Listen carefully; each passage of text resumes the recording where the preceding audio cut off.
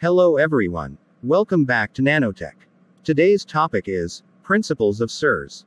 We know that the basis for SERS or surface-enhanced Raman spectroscopy is the amplification of the Raman response of an analyte that interacts with the surface plasmon of a metal, such as gold, silver. Enhancement mechanisms of SERS are primarily driven mainly by the electromagnetic and chemical effects. In electromagnetic mechanism, when a free electron-like metal is irradiated with a laser whose frequency is resonant with the frequency resulting from the collective oscillation of conduction band electrons.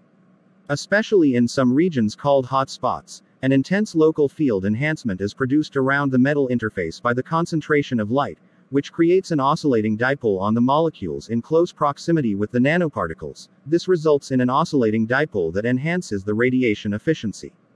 In chemical mechanism, the intrinsic features of the adsorbate and the metal nanostructures complex under the effect of the incident light, that modify the molecular polarizability. As the result, the resonant effect of the charge transfer between the metal and target molecules occur with a Raman enhancement of about 4 orders of magnitude. Thank you for watching me. See you soon with another interesting topic.